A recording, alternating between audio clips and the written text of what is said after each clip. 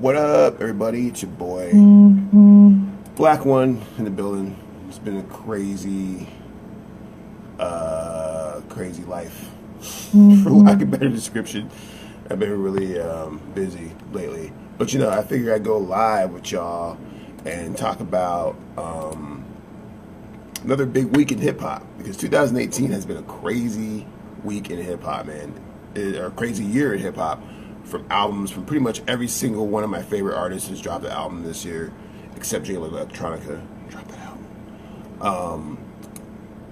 Also, like Kanye West is dropping 2 albums in 1 year. That's crazy. Lil Wayne Carter 5 is coming out this weekend, and then Logic's album is coming out this weekend as well. And so I figure we would figure out. Let you guys talk about it. If you guys enjoy me, we'll see how this thread goes. But I'm away, in my opinion, and just talk to my damn self until people hop in this thread about who has the advantage of pulling off the #1 album next week. And I don't know, there's a lot to break down here, because I think that when it comes to Lil Wayne announcing Carter 5, which is 4, 5, 6 years in the making, easily one of the most anticipated albums in a very, very long time. So I mean, I would definitely say that he has the advantage just based off of pure hype and pure anticipation for an album. I would definitely give the advantage to Lil Wayne, but I think the underdog in the situation is Logic. And the reason why I say that is because of the fact that Logic, that dude has a really strong fan base, man. I don't think people are really because usually when you look at the situation, you're like, oh, Logic's not going to be able to do this because, he's Logic and he's a newer rapper and he's not Kanye West, so he's not Lil Wayne. But, this dude went 3 times platinum last album off of that 1-800 Suicide Hotline song, and his fan base is rabid. Now, I'm usually when it comes to Logic's music, either I love his songs or I'm just nah, very corny. I think he's kind of corny sometimes. You could at me, whatever, but I think he comes off a little corny sometimes. But the thing about Korn, especially nowadays in 2018, Korn goes a long way, man. Korn be selling. That Korn be selling. And Logic has found the cheat code for the Korn. So, with that in mind, I'm not even sure. Honestly, I'm going to be real with you.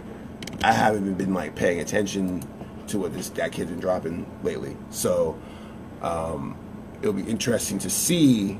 I haven't heard any singles from him or anything. I've been just in my own world, which is probably not very good to be in trying to have this conversation, but I know that I'm a fucking massive Kanye West fan, and I know that I'm a massive Lil Wayne fan, and I fuck with Logic.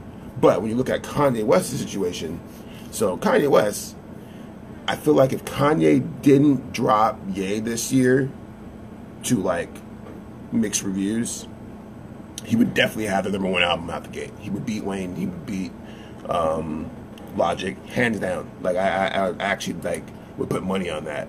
However, because of the fact that this dude actually did drop a dud earlier this year, not saying I actually like Ye, but we're talking numbers wise and overall reception wise, Ye was a dud. That's just facts. I'm one of the biggest Kanye West fans in the world, but you gotta look at facts, how facts have been presented, and that album was just not well received.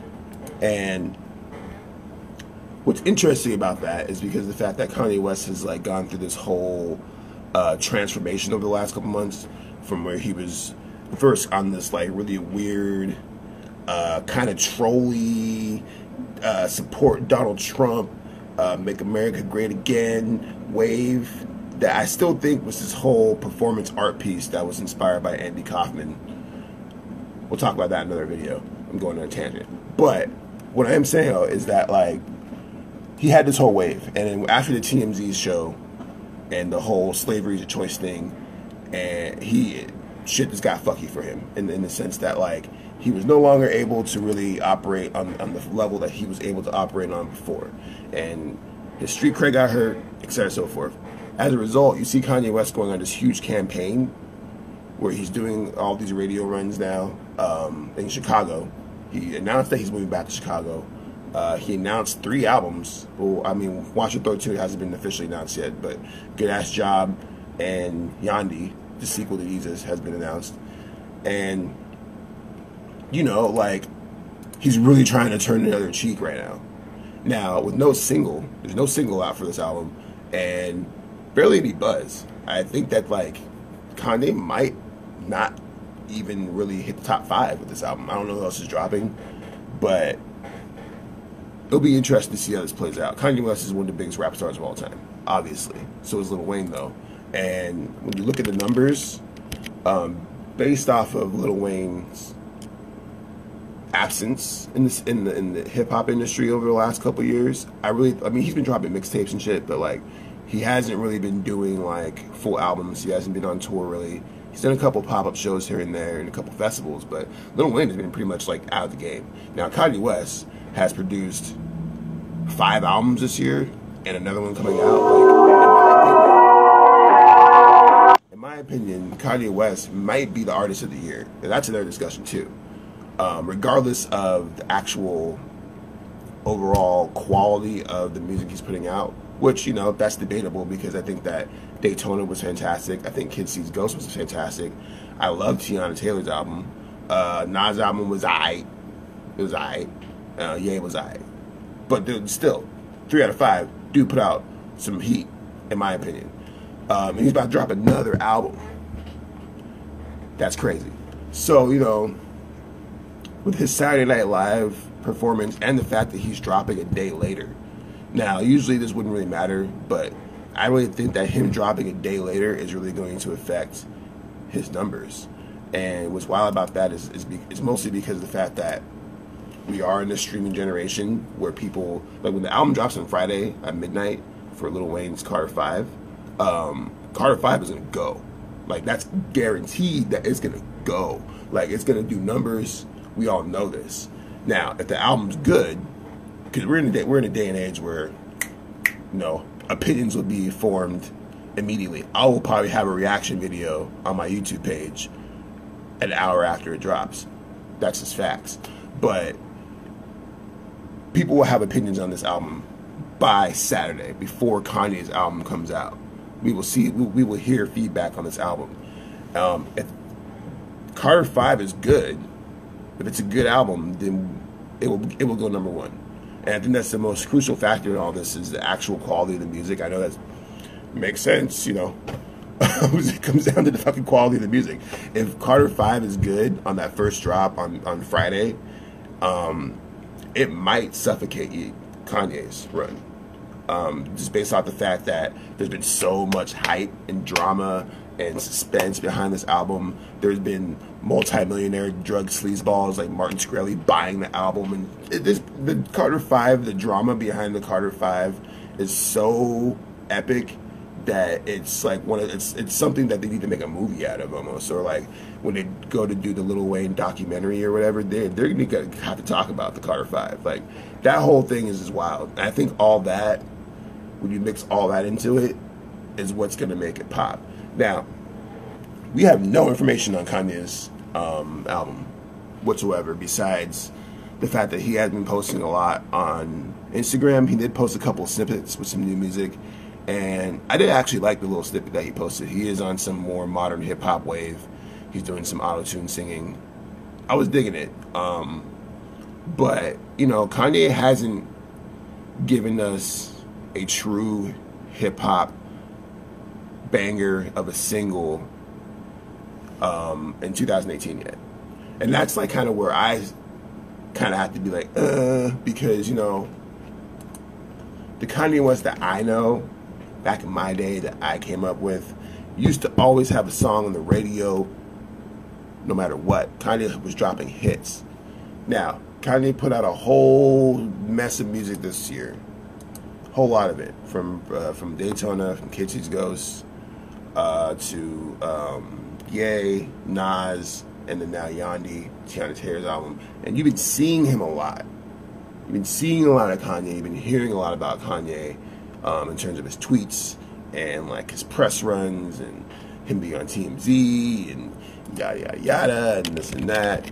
But what's happening is that like he doesn't have anything on the radio. Like I don't hear any like radio hits by Kanye West. Now I'm also not listening to the radio like that, and I'm actually not even really sure like how much that matters nowadays. I mean, it matters. It definitely does matter. The radio's still there because not everybody has access to Spotify and the internet, but people have access to a radio dial usually. So I mean, it's not too crazy to think about the fact that Kanye West simply hasn't been on the radio, and with no single from Yandhi, and from my opinion, from the music that I've heard, we're probably not going to have any more music from Kanye West on the radio this year, unless him and Chance do something with Good Ass Job. So, in conclusion, let's see, what's the time of this video? We've been talking for 11 minutes. In conclusion, I feel like if I were to sit here and break it down analytically, which I guess I just did for the last 10 minutes, on who's going to actually wind up with the #1 album, I think that the surprise answer here is Logic. Logic will end up with the #1 album. And this is because he has the most dedicated fan base right now, in terms of the fact that Kanye West fans, we have been going through a lot this year. Kanye West fans have been dealing with a lot this year when it comes to dealing with this man. And it's been a roller coaster. Lil Wayne fans have been sitting here just waiting for Lil Wayne to do something. So it's like, you know, there's a lot of investment into this album, but there's also like a lot of like, on this album as well. So, and then you look at Logic's been killing it, man. Like I said, last album he went triple plat, and you know he's all over the Grammys, and he is arguably one of the biggest rap stars in the world right now. Like he might be bigger than Kanye in some aspects and capacities, but I think people are underrating him. So, you know, what do you think though? I'm gonna go ahead and end this video. You can go back and watch it. Make sure you like, subscribe, follow the page, all that shit. It's your boy Black One, aka Jaron Ikner. This is Starstruck. We love you. Peace.